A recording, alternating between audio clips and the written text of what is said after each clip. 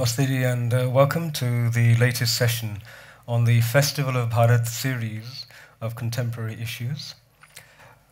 Today's question, we're going to be visiting the concept of tolerance and intolerance, but setting it against the perspective of the post-2014 elections and the new Narendra Modi ji era.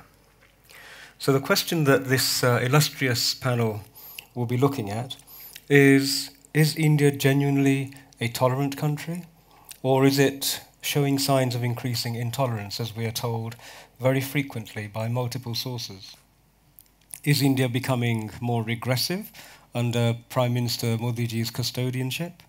Or, in fact, are we moving forward in leaps and bounds, but perhaps what some people call breaking India forces? Are they becoming even more vociferous as they become perhaps threatened? So, by introduction, I'm sure that everybody here is known to you, but we will start this conversation with François ji, who has just spoken so eloquently in his keynote on tolerance. Could you perhaps share 7 minutes on the subject of tolerance, but particularly with regard to the allegations raised against Narendra Modi ji's custody? All right, if my microphone is working, yeah, it is working.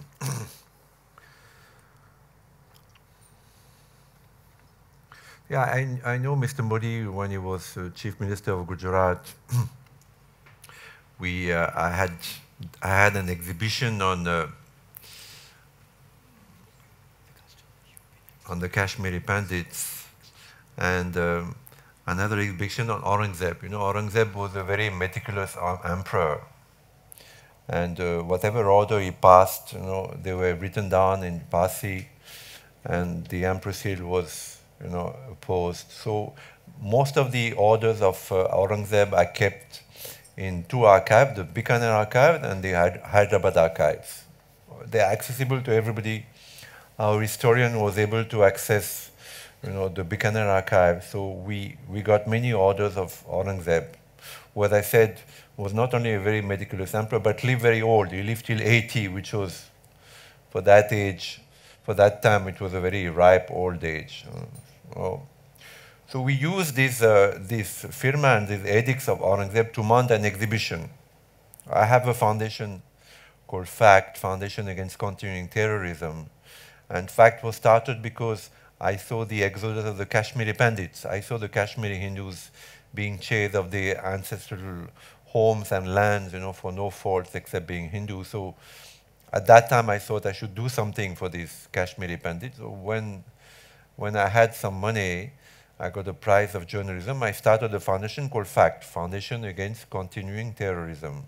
And the first exhibition was on the Kashmiri Pandits, and the second was on Aurangzeb.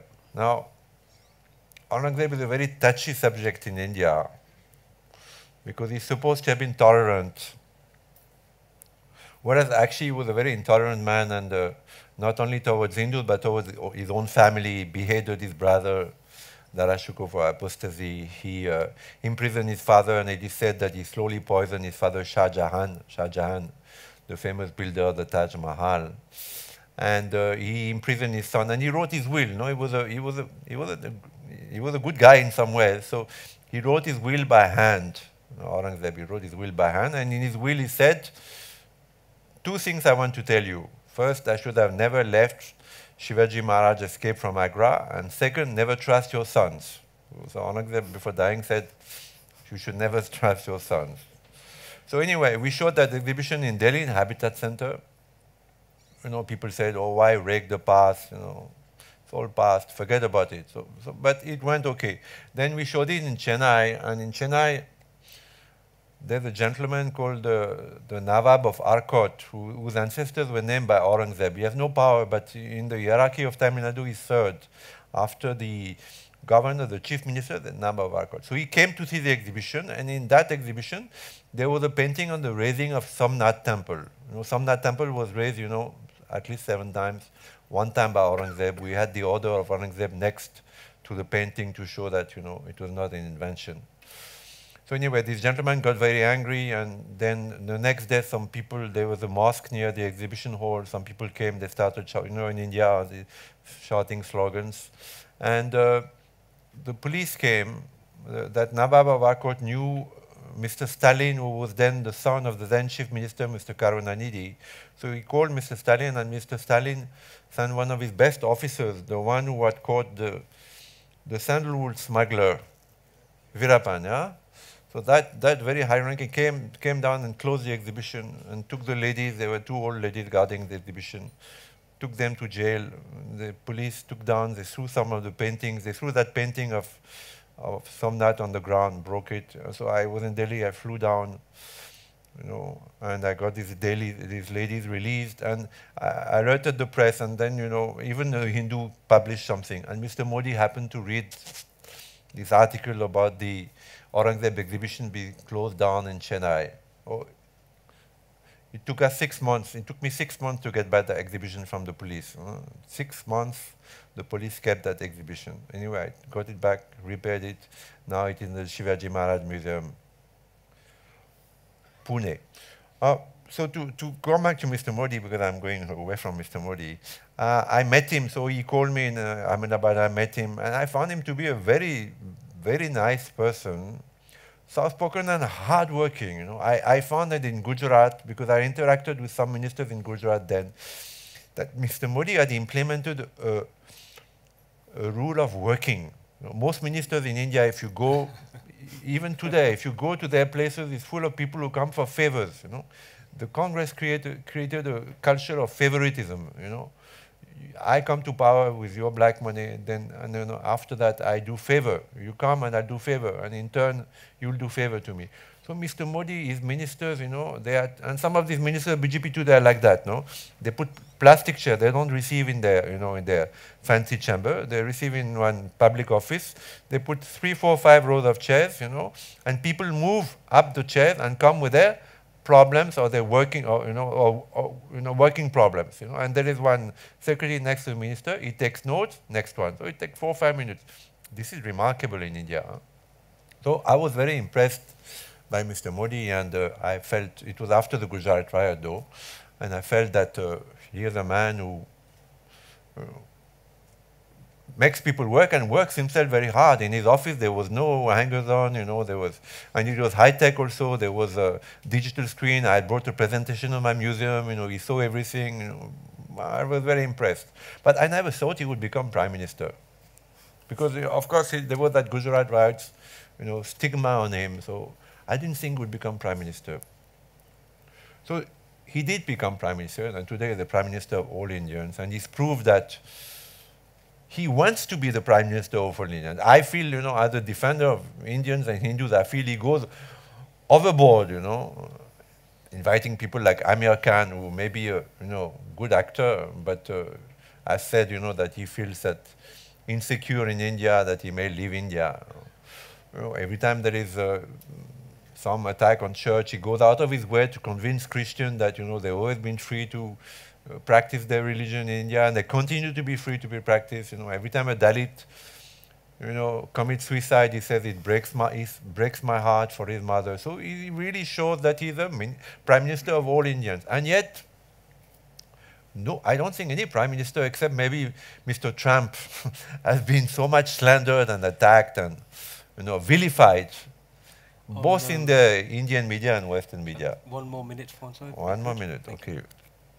So, I gave a long talk about, the myth of intolerance in India. So the myth of intolerance of Mr. Modi is also a total myth, because the man is, has been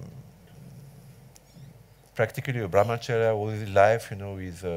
He's devoted his life to a cause, that the cause of the Hindu spirituality. He became a political leader because he was asked, and as a RSS member, he felt that he should obey.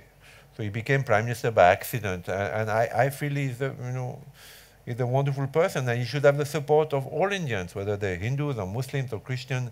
Everybody should unite to make India, give India the status that India deserves, that of a world superpower, on par with China. We see that China is doing so good, but India, because of so many things, one of them is the creation of intolerance, is not doing as well as China. Okay. François, thank you very much for that. Wonderful.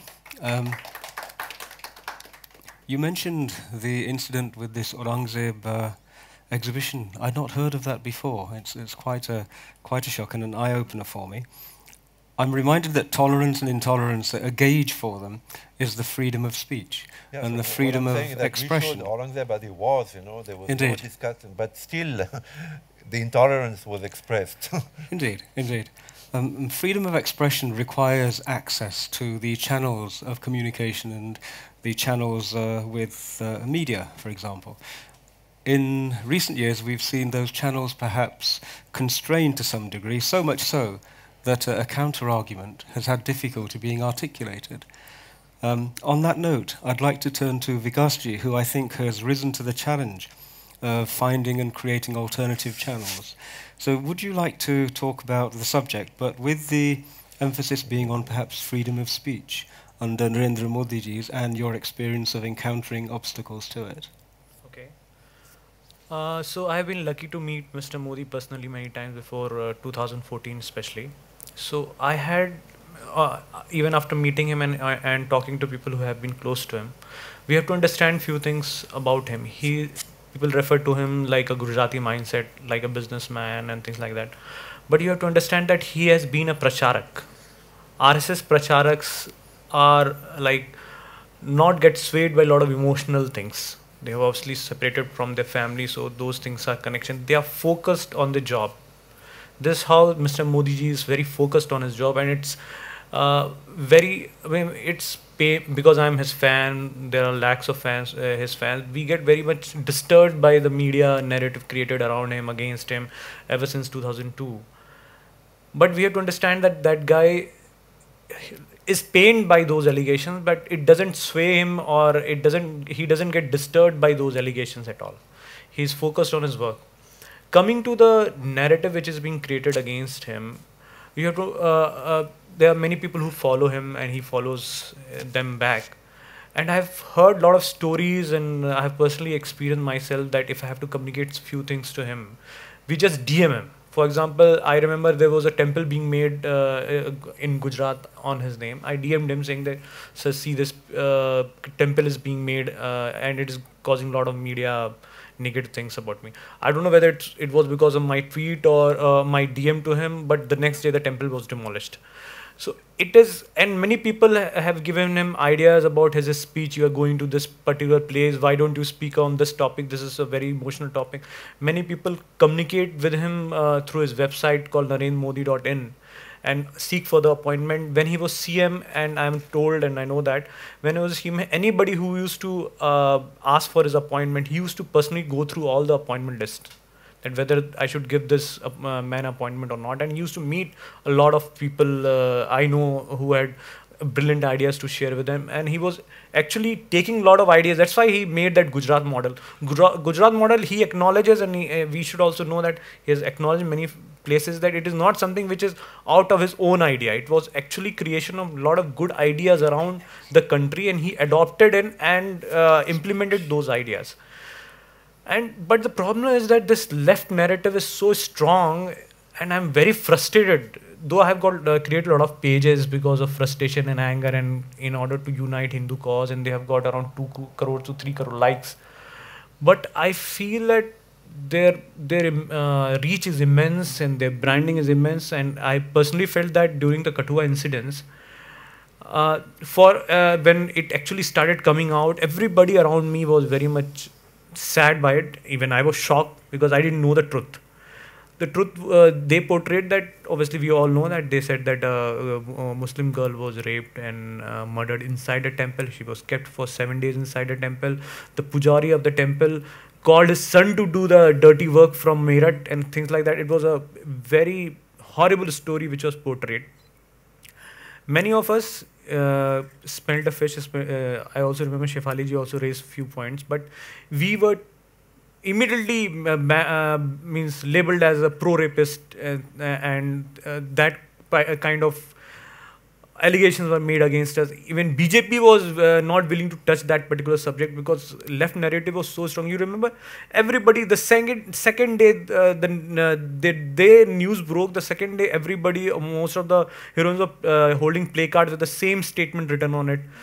hundreds and hundreds of editorials were written, especially in the branded newspapers like Washington and Post and New York Times. And people around us, especially outside of India, used to believe that this particular thing actually happened. Even we believe that this might have happened inside a temple done by a pujari to humiliate Muslim population. But after looking into the charge sheet, we found that it is actually a false story. Even now, we were not able to convince most of our own followers that it is a false story. So it is a very frustrating thing that what Narendra Modi is fighting and what Hindu cause is fighting is a very powerful left narrative and a network system which we may not be able to break. At least not like this. We have to unite and we have to understand that we have to support each other. Gurmehar Kaur, for example, what was her achievement? She spoke against India and then she was invited to lot of news talks. Books were written. She was made a youth icon for what? Why was she made a youth icon? What did she do rather than taking using her father's name, hero of India, saying that nobody killed Pakistani didn't kill, the war killed him, and actually playing in the hands of left narrative. This is an actual achievement. She used her father's name, and whole left liberal lobby was promoting her through different channels. She's now a panel she's on every next panel discussion. She's getting awards after awards. We have to work really hard and together. All the intellectuals of right wing have to actually sit together. All the Kamyodhas have to sit together and work out a plan. Otherwise, we should not depend everything on Narendra Modi.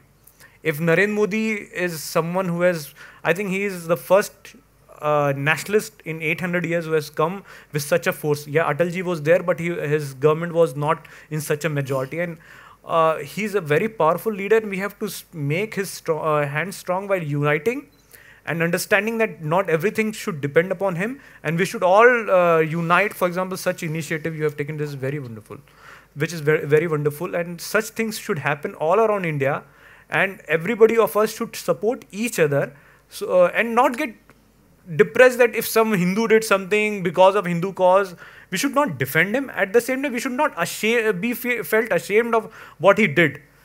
We belong to a culture which is much bigger than small incidents like that, and we should be proud and we should highlight that and learn about it. That's all I have to say. Vikasji, thank you for that. Thank you very much. It's reminded me of an incident in the Kumbh Mela a few years ago, where I was visiting the Kumbh with my son, and it was that year when we had the unfortunate incident of a bridge collapsing. Mm-hmm. So I'm in Prayag, as we call it, and I got a phone call from the BBC saying, we'd like you to talk to us a little bit about the collapse of this bridge, and should India be allowed to have such events if it can't handle the safety of its attendants. So this was the BBC troubling to call me all the way in India to talk about this issue. And so I mentioned to them that thousands of years ago our ancestors issued an invitation to the whole world saying, come and join us at this particular place so that we can revel and bathe in each other's discoveries. And every time the Kumbh is held, a city magically appears with 24 police stations located and half a dozen hospitals, and then it all disappears. So the day that London can do the same is the day that you can call and want to talk about something which has happened, unfortunate though it may be. But it's part of this rhetoric of the bandwidth being consumed by very, very powerful dialogues. It strikes me that the extreme left and the extreme right are probably children of the same parentage and the same ancestry, equally irrational and equally energetic to fill the bandwidth. The issue we've had in London with freedom of speech, you probably know that Narendra Modi was prevented from visiting many European countries, and his visa was not going to be permitted, etc. And that was an initiative driven by the left on the extreme side of British politics. But now that's transformed, and people have begun to see that there is actually much more than the froth that the airwaves seem to have been generating. And he was feted when he arrived in the British Parliament, and we all noted, very interestingly, that the only person who boycotted the address that our Prime Minister gave was actually the leader of the left-wing opposition party, who was not able to attend that event. But freedom of speech is something that I think is a real good benchmark for tolerance and intolerance. So on the subject of freedom of speech, which I translate into the freedom to risk offending somebody. If you can't take the risk of expressing because you have fear that somebody might take offense, then that's the first sign, I feel, of an intolerance creeping in. Now, Dr. Sofiya, you too have created quite a few ripples out there. And so in terms of freedom of expression and what you have experienced when you've tried to express your thoughts, feelings, hopes and aspirations, would you like to perhaps have 7 minutes also to share those ideas and thoughts? Yes, absolutely. So, as Panditji said, that the first sign of intolerance is when freedom of expression is withdrawn. On the contrary, as you can see in our country, it is a freedom of expression which has been propagating this, propaganda of intolerance. So all these people, if they are being given the chance to speak so much against the country, against the Prime Minister, and with such accusations and in such abusive manners, me, Shefali Vaidya ji, we have all suffered a lot of abuses over social media. So this itself is a sign that there is not really true intolerance. If at all there is an intolerance, it is towards us who are saying that there is no intolerance. So it's a paradox here if you understand what I'm trying to say. So no, there is no intolerance. And one very good example I would just tell you, when you just shut down your TV, you just don't pick up the newspaper, don't go through social media, just normal routine life, when you go out, where is intolerance? I'm a Muslim. Most of my patients, 90% of them are Hindu. My name is Dr. Sofiya. The name itself. I have not faced that. My husband, his name is Iqbal Hussain Thakur. And he is an aerospace engineer, and he goes to all the, in his earlier job, he used to go to all the government organizations. Never even once, he's right here, you can check with him. He never had any problem with security clearance. And this is, you're talking about ISRO, you're talking about GRT, you're talking about all these Indian organizations which are high security. So at ground level, we, as Muslims, we have not faced any intolerance. And you should all ask that question. So just use common sense. Just don't fall for some people taking a placard and writing whatever they feel like, Just don't fall for it. Don't let it play on your mind. You ask questions to yourself. When I'm going shopping, does anybody deny me based on my attire or based on my appearance as whatever religious background I belong to? Or do I deny someone who comes to me? No. We are a country that tolerance is inherent to India. The very philosophy of Sanatan Dharma is based on tolerance.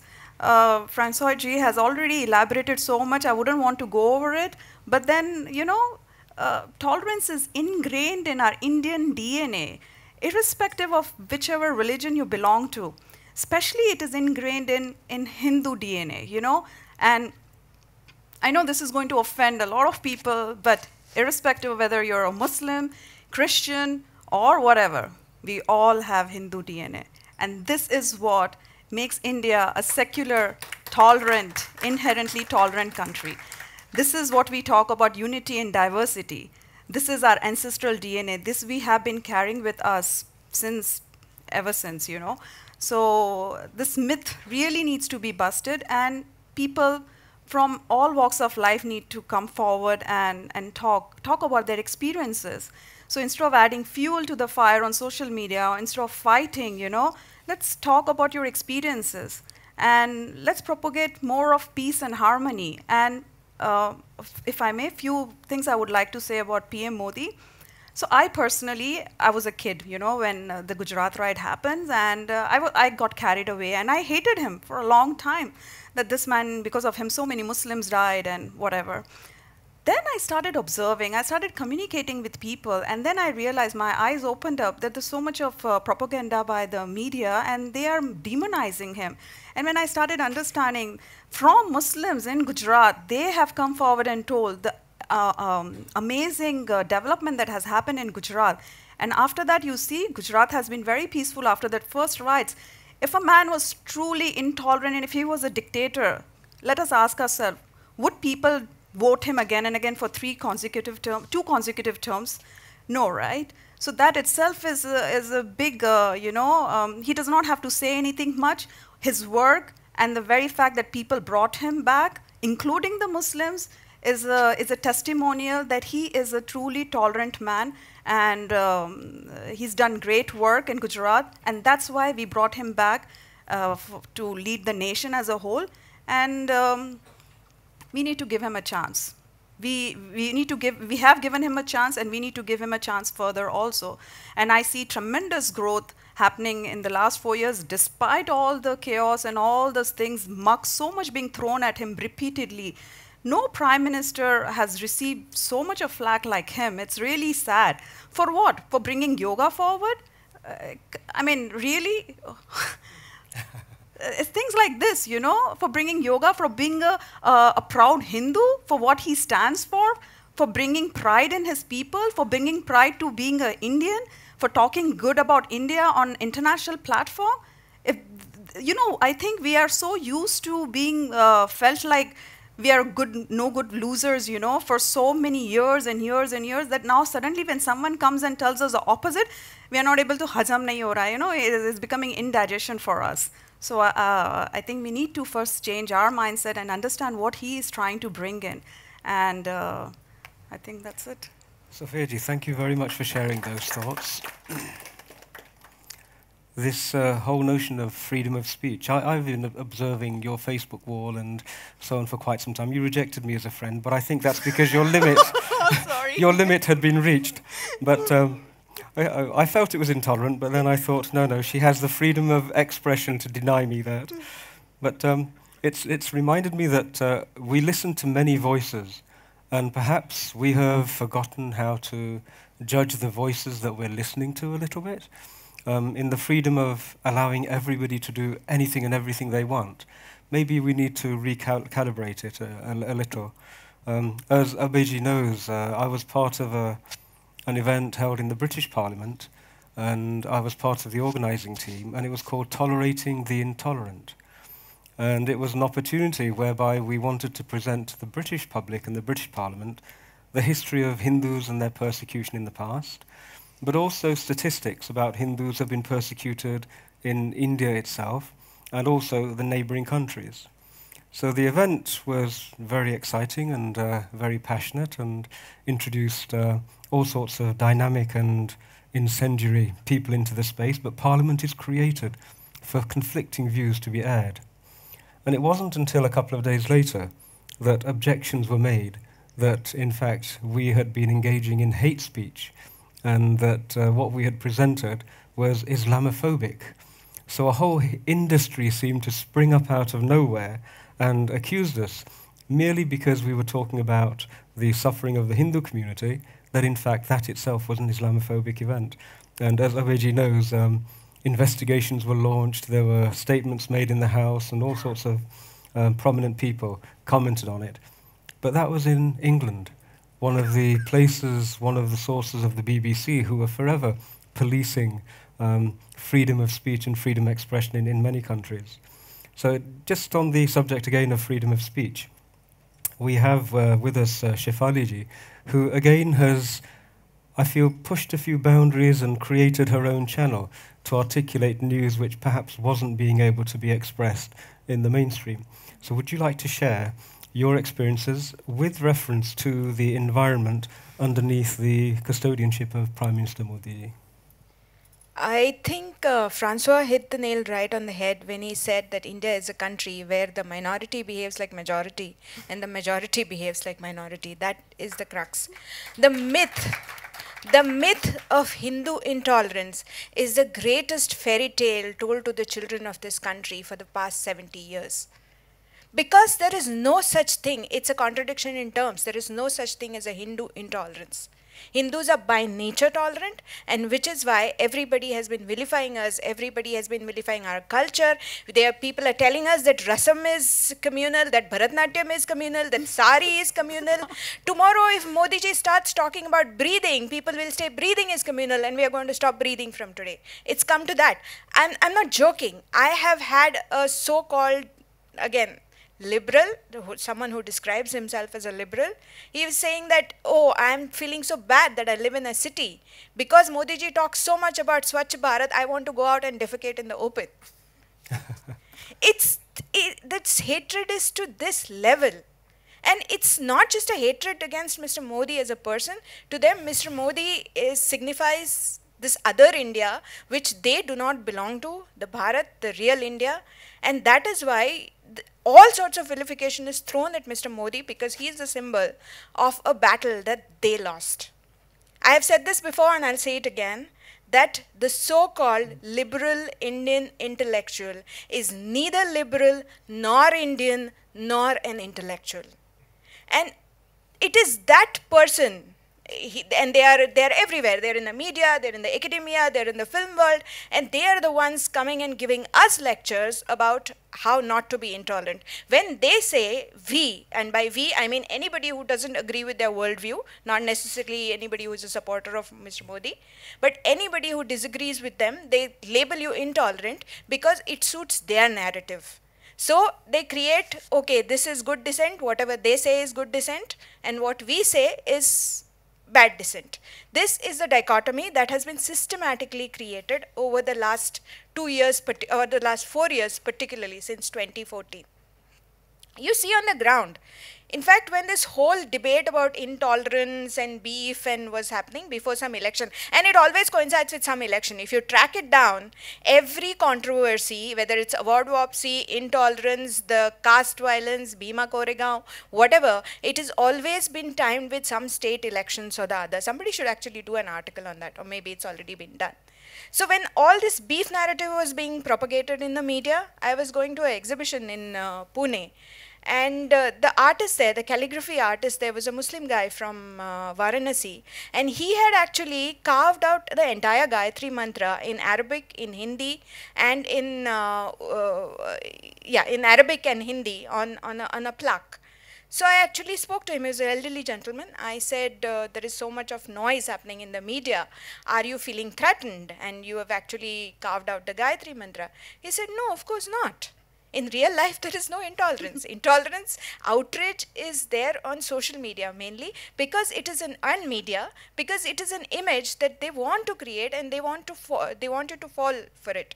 He has spoken about Kathua. We all know what happened. We all know that words like I am Hindustan is being used by people who have probably never called this country Hindustan in like a million years. They would call it India. They wouldn't even call it Bharat. But why use Hindustan in a placard? It's very clear. The message is very clear. Yes. That they are trying to demonize a whole religion. They are trying to demonize a whole community. They are trying to demonize all of us. And the minute you say something and say, don't vilify me for, okay, whether the crime was committed also is debatable now because of the new truth coming out. But even if there was a crime committed, how am I responsible for a crime committed by a person? If you keep telling me every single time there is an incident of Islamic terror anywhere in the world, that terror has no religion, blame that person but not the doctrine, then how can you blame my whole religion for one crime done by somebody somewhere? Is this not hypocrisy? But why is nobody questioning it? And unfortunately, as he very rightly pointed out, the narrative is so strong and so entrenched that if it were not for social media, voices like mine wouldn't ever reach people. And you would have completely false narratives being peddled, which are still being peddled, but now at least we also have a voice. And that way social media has really helped. Talking about Mr. Modi, if I may say so, if there is one fault that Mr. Modi can be accused of, it's not intolerance, it's extreme tolerance. So far, let's talk about data. the underage man who was arrested in Bengal because he wrote something about a religious icon of some religion, he was arrested. Was he was he from a minority? No, he wasn't. The person who was arrested in Bangalore recently for writing something on social media, the founder of Postcard, why was he arrested? Whereas mainstream journalists who have been lying through their teeth on Twitter over and over again, some very, very famous names. There has been a journalist who faked a whole interview, a whole studio recorded interview with Sri Ravi Shankar, and she cut and pasted parts of it, and she asked questions and she passed it off as a live interview. In any other country, she would have lost her job and been blacklisted for life. She's still peddling semen-filled balloon stories. And even when it's proved wrong, she's not taken back her tweet or she's not apologized. And there is nothing happening to these people. And these are the people who day in and day out talk about intolerance and how India has become intolerant post-2014. It's ridiculous. It's a sickening, sickening narrative. Thank you. Shefali ji, thank you very much for that, and thank you for your passion in making your point. It's a strange situation that India has been on the receiving end of the most intolerant visitors for centuries. And I was looking for examples of intolerance in other nations and civilizations who point to India, and I came across a few interesting ones. Most people here have probably never heard of the Criminal Tribes Act, which was introduced in India. Well, it was an extraordinary act of incredible generosity from the point of view of the people who introduced it. But in passing that law in Parliament, its sponsor said, when we speak of professional criminals, we mean a tribe whose ancestors were criminals from time immemorial, who are themselves destined to be, by the usage of their community, to commit crime, and whose descendants will be offenders against the law until the whole tribe is exterminated. So this was the preamble that was used to pass the Criminal Tribes Act in 1871. By birth, criminal by birth, yes. But it wasn't just the British who did this, and it wasn't all British. In terms of the intolerance at the time, there was a gentleman here called Lord Auckland, and his niece was visiting him, and I came across her letter, and she wrote back saying, I wonder how we are allowed to keep this country. Why don't they cut all our heads off and say nothing about it? So this was an indictment of an impartial visitor on what real intolerance actually is. And I don't think a subject of intolerance can be talked about without a reference to the emergency, because that, if anything, was an act of intolerance, of incredible intolerance, and yet is conveniently bypassed. One thing I'd like to do is to open it up to the panel to explore each other's ideas and perhaps respond to something that their colleagues have said. But before I do that, I think it's universally accepted that a fundamental human right is the right to be presumed innocent until proven guilty. And yet one continuous thread that I'm coming across now is that the majority community is being deemed to be guilty prior to being proven so. And that seems to be an extremely intolerant position to have as the default position for either the media or for commentators. So on that note, if I can open it up to the panel, François ji, you wanted to respond and... Yeah, I'll say something, then I have to leave because I'm flying to Paris tonight. Okay. One of the most baffling, phenomena about intolerance that the people who accuse you of being intolerant are not ready to dialogue. I have seen with the French, in France, the government subsidizes people who study India. So that is, these people are supposed to talk about India in a scientific and academic manner. There may be 10 of them, and they have been holding sway about what is thought and what is said about India in France for the last 50 years. Every time there's an election, they write in the paper, they talk on TV, and they talk about caste, they talk about Hindu fundamentalism, they talk about Hindu intolerance. So the image that France has of India is often fashioned by these people. Now, when I am their main competitor, they hate me. They hate my guts. So, I never met them, and I'm maybe a decent guy. They hate my guts. They think I'm a very dangerous man. But whenever I offer to dialogue with them, they refuse. So that is, you know, the people who accuse you of being intolerant are actually very intolerant because they refuse to have, you know, an open dialogue. You know, let us dialogue together and let the, you know, the public decide, you know, what they think. But they refuse that. And I have seen the same is true of Islamophobia. Now today the biggest crime in the world is to be an Islamophobe. If you say anything against Islam, you know, even if it is justified, you say, okay, you know, it is true that many of the terrorist acts in the world, you know, have been committed in the name of Islam in the last, you know, 30, 40 years, you know, and today we pay the price. Every time we enter an airport, you have to go through so much security. Every time we go to a mall, you know. So if you say that, you're accused of a worse crime than those who actually commit the crimes, you know, those who actually kill people, innocent people, those who ram people, you know, they ram innocent planes full of innocent people, you know, on towers full of innocent people. They're excused because, oh, Palestine and Chechnya and Kashmir, maybe. They're excused. But if you say anything against Islam verbally, you know, I mean, okay, you may have a wrong opinion, but you're not killing anybody, you're not, you know, nothing, no harm is happening. Today, it's a worse crime. There is no worse crime today than speaking against Islam. So I want to say, you know, that in talking about intolerance, you know, those who accuse you of being intolerant are the most intolerant people of all, you know, and the most absurd, because if they would think a little bit for a minute, you know, they would say, okay, you speak, you don't do any, you may be wrong, but you're not killing anybody. But these people who kill, they're killing innocent people. How can we defend them? How is it, you know, humanly possible to defend them? Yet this is what's happening. François G, thank you so much for your participation.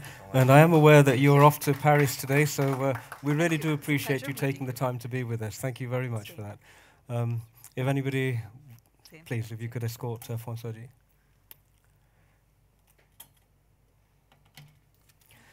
Thanks. Thank you.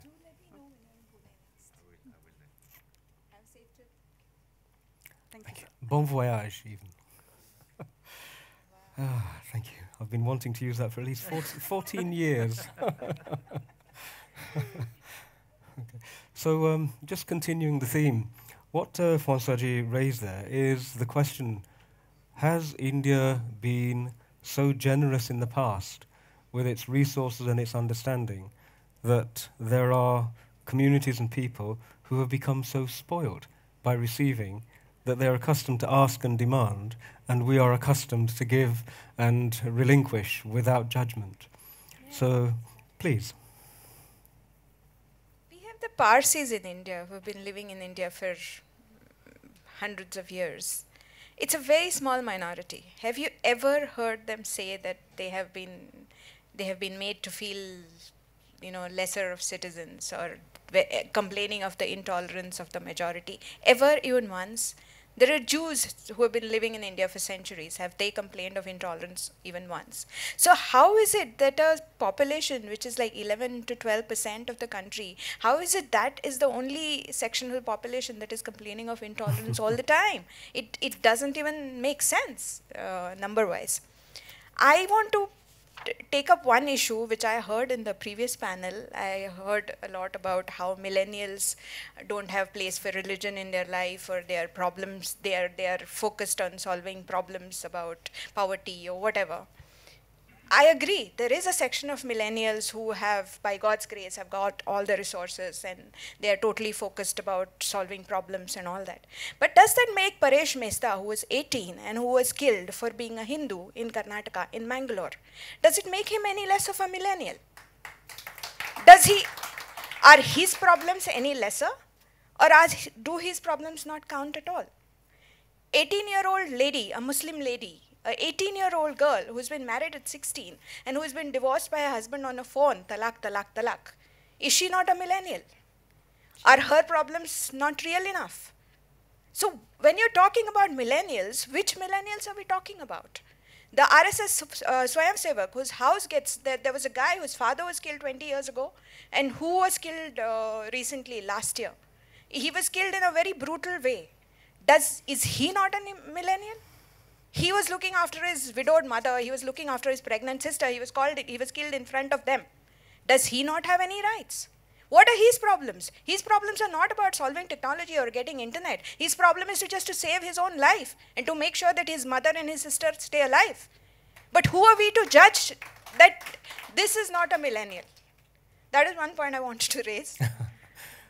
And I mean, this whole intolerance debate is so fake and so manufactured. Yes. And I find it really sad that increasingly there are young people falling for it. There's a 15-year-old boy who won a medal for India. Search his name and search Gurmehar Kaur's name and see how many articles are there about this boy who is a real achiever at the age of 15. And Gurmehar Kaur, whose only claim to fame is selling her father's reputation. See the dichotomy and understand the narrative. Thank you. Vikasji, if you'd like to. Actually, I was having a DM conversation with a Congressy Muslim woman, and she confessed that I really like singing Ganesh Vandana and all. So I was, please, but this is not the first kind of person I met. For example, Sofiya also said that earlier she had a lot of anger for Mr. Modi. Even I was actually shocked when a lot of news about 2002 started coming up, even though I'm a hardcore Swayamsevak. The real culprit here is media and the left ecosystem. They will not let any Muslim or any Christian feel safe in India under a Hindu majority. And I don't have any answer to it. And I don't know how to solve this problem, but we here agree that Hindus are more or less 99% of the times are very tolerant, but they will, the left liberal media system will not let it to be shown to them, and they will instill fear for their TRPs and for their propaganda. I don't know how to solve that issue. It's a long-term issue. It's a very, very, if you go to any journalist wall, if for example, I look into, I was seeing a lot of articles of Lullen Top, for example. They were based on sports and a lot of issues, technology. I thought, let's see their political inclination also. If they are speaking about technology, what are their political inclination? If I search for their walls, and I was actually seeing anti-Modi, anti-Brahmin stations on their wall. So those media organizations are actually hiring, or the whole journalism cult, or say, whole journalism breed is actually so left liberal. So I don't know, even if they are talking about technology, even if they are talking about anything else, their mindset is actually anti-India. Most of them. So it's not that it is actually the minorities of India which feel safe unsafe all the time. It is they who make them feel insecure in India. And they are the main problem. Thank you for that remark. It's a remark that is increasingly being voiced now, not just here, but also across the world. It's a common phrase that it's the extreme left who are creating the extreme right because they're not allowing the dialogue to be expressed. Well, we have 10 minutes, and before I wrap up, what I'd like to do is to invite the audience to contribute and possibly ask any questions. And again, please, if you could say your name, if you could ask your question and direct it to a member of the panel, please name them. I would ask, please, no statements, no manifestos. Please, short, succinct questions so we can squeeze in as many people as we possibly can. We do have microphones being prepared, or could we have some microphones, please? Thank you. Before we take questions, I just want to say one last Please, feel free. You have the floor for about 1.5 minutes. Yeah, so just this last one thing. The intolerance is not felt by Indians. It's not felt by any one of us, in my opinion. It is felt by the media and the anti-India breaking forces. They are the ones who are constantly feeding to us. At ground level, I'm very, very optimistic, and I have interacted with a lot of people from my community and even elsewhere. We are living in absolute peace and harmony otherwise. So intolerance is just a state of mind. Okay. Like poverty, not like poverty is a state of mind, but this is it. This is being fed to us only over the media, and please, let's not fall for this. There is really no intolerance, and intolerance is not just, it's not like Muslims are trying to say that Hindus are intolerant. I don't think so. I really don't think that's happening. You go and ask any random Muslim, are you feeling intolerant really in the country? And I'm sure they will say, no, absolutely not. They're all living well. They're all doing well in their own respective fields. Thank you. Yeah. Wonderful. Thank you very much for that. So, do we have any questions in the audience? The young gentleman. Maybe dressed like a millennial. First, actually a quick remark. I'm part of a Muslim Mahasena group, about 1,75,000 Muslims, and it's completely deriding everything that is Hindu. So I disagree with you over there. Okay. Welcome to be part of it. I engage with a lot of Muslims, tell them small things. Question to perhaps Shefali ji or Vikas Pandey ji. Freeing Hindu temples from the government, killing RTE. None of the Hindu causes have really been taken by this government in 4 years. There is a lot of despondency and anger among core Hindus. What is your, how do we at all go on defending Modi ji? I am not disagreeing with you, and I share many of your concerns. But having said that, I am not despondent either. Because when I look back to how things were under the Congress, and when I look at pictures of Sadhvi Pragya and Colonel Purohit and Asimanand, and I realize that what a sinister conspiracy has been played against the Hindus. I don't have answers for your questions. I cannot tell you when RTE will be implemented or when Hindu temples will be free from temple control. But having said that, because of what the Congress has done to the Hindus, like this systematic narrative of Hindu demonization was actually perpetuated by the Congress, and they use their ecosystem in the media, academia to sort of spread it. So because of that, I stand firmly with Mr. Modi. Stay calm, keep calm, and trust Modi. Thank you for that. Means as she said that lot of things which were where Hindus were prosecuted, the idea of being Hindu was prosecuted under Congress regime. They have faltered down. Means now people are feeling proud to be Hindus. I see lot of means Hindu festivals. They have changed the vigor, the way they are celebrated. Even they are carrying tricolor all the time. So a lot of things have changed, and Hindus are feeling proud to be Hindus. So saying that Modi ji hasn't done. About RTE and temple, I might have a separate discussion with you. May have a different point of view. Temples, I agree. They should be free of clutches. At least it should be. It should come under right to information. It should be shown on the board that they have actually the funds coming out of the temples have been used for Hindu cause or not. At least that should be done, and I agree with you on that part. RTE, I'm not very sure. Maybe I have been through a Christian education. I mean, a missionary education. I have got a very brief idea about it. Maybe I will sit together and decide. But if you let even poors get into those kind of education, maybe they will be prone to conversion later on. So because I have been 12 years into a missionary school, that is my apprehension. Otherwise, we can have a separate discussion. Thank you. Yes, the young lady with her hand raised.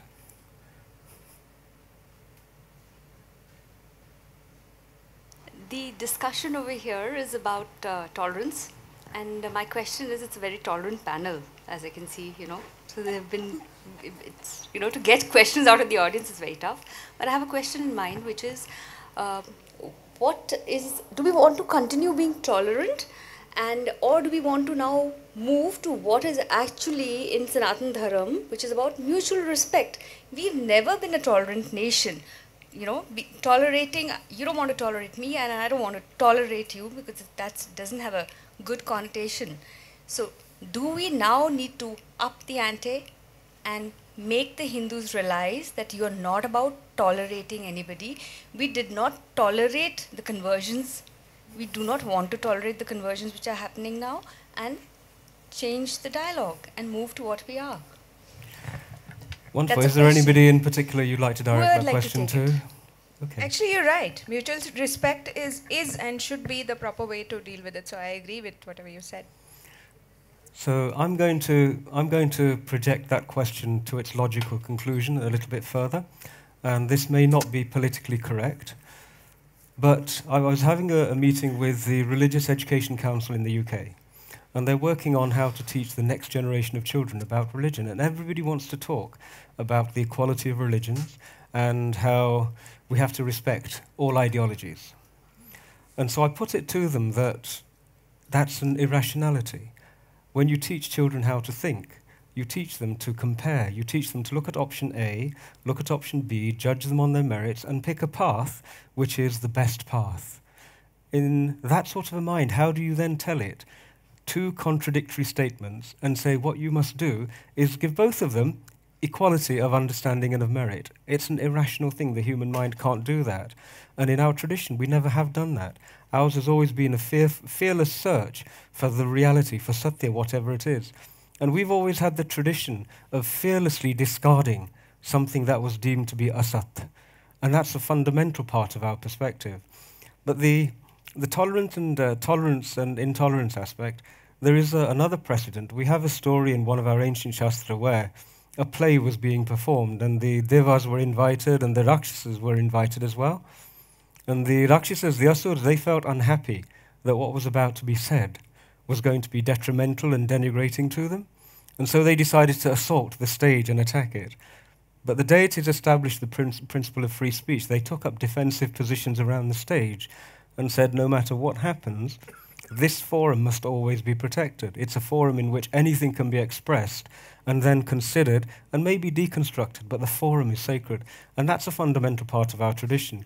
The difficulty we have is how do we reconcile with strength and confidence and say, actually, this is what we know is a wiser world and a wiser path, and we would welcome you to come here, but don't bring things that are relatively irrational without allowing us to scrutinize them. This, I feel, is going to be the challenge of India and Indians throughout the world, wherever we are, the approach and the respect for complete fearless engagement without being concerned about defending territories. So that's something that the governments and the leading lights are going to have to encounter, and perhaps we can contribute to their deliberations in this manner. Yes, is there anybody else who would like a quick question? Gee, and I have to say, the other young gentleman there, not wanting to discriminate against anybody. Hello, sir. My name is Ayushman Kalita. So my question is to both Shefali ma'am and Vikas sir. So when will the distortion of history be corrected? Sir, and second, sir, whenever, sir, the government has tried to take a core turn, it has always backtracked, sir, due to the opposition by the media houses and the opposition parties. Ma'am, that has been very disheartening. For example, which one you are referring to? Sir? Which core thing you are referring to? Sir, whether it be anything, sir. Sir, recently an article came, sir, where it was discussed that the nationalists will try to change history. Sir, and then I read there, and then it was said that no, we are not trying to change it. We will just try to be unbiased. No, they are saying they will be unbiased, means they are changing it, but they don't want to publicize it. When the NDA 1 came and Murli Manohar Joshi was HRD minister, actually a lot of things were being changed, but it was also being leaked to the media also. That was causing a lot of problem and friction. Now things are being changed, but they are not coming out in media as such.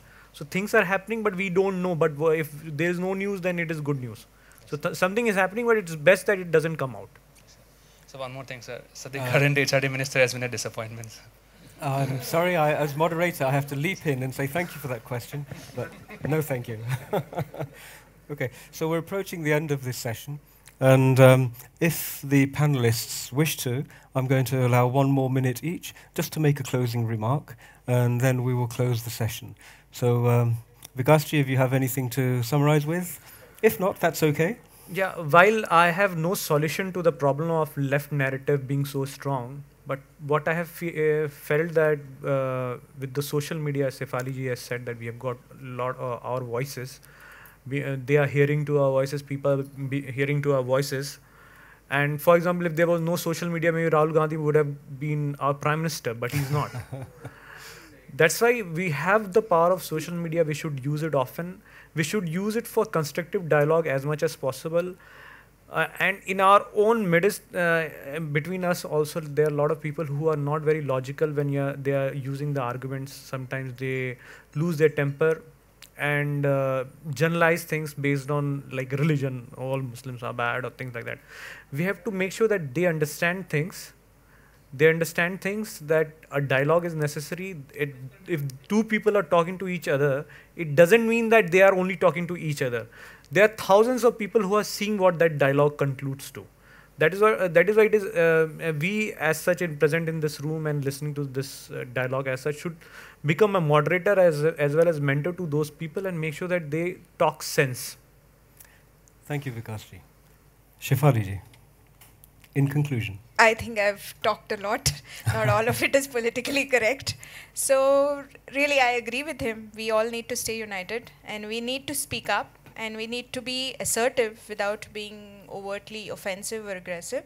Language is very important, which doesn't mean that we take everything that is thrown at us lying around. We have to oppose, we have to make our points, but let us be logical and let's be coherent about it and keep calm and trust Modi. Thank you. Yeah, I think I've also said enough. This is just last request to everybody. Let's behave civilized. When we are on social media, I have noticed a lot of things. People behave like they are talking to a computer or to their mobile. They don't understand that the comment that they are sending towards is also another person. A lot of communication, the way it happens as if there's a total disregard, there's a total disrespect, and if at all that's what amounts to intolerance. So let us all keep patience and maintain civilized behavior. And one thing that we should always remember is that India has always been tolerant ever since, and intolerance does not exist. Certainly not in the last 4 years, suddenly, because a country is made up of people. Leaders come and go. Modi ji has been here for the last 4 years. He have 1 more year. We don't know after that what's going to happen. But then people will remain. And if people were tolerant before, they couldn't have been suddenly intolerant in the last 4 years just because the government changed. So please use your rational, use your common sense, use logic, and then conclude for yourself what you think is the right thing, and don't fall for propagandas. That's all. Thank you very much. Thank you for that statement. Wonderful.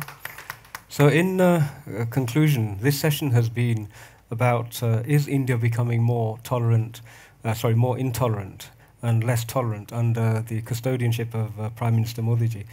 I think we from across the water, we have a little bit of a perspective on this. And one thing we have seen is that India's capital, India's respect throughout the world in the last 4 years has completely transformed. The world leaders are recognizing the Indian civilization as an incredibly valuable asset to the global human race, as well as the ecological aspects of it.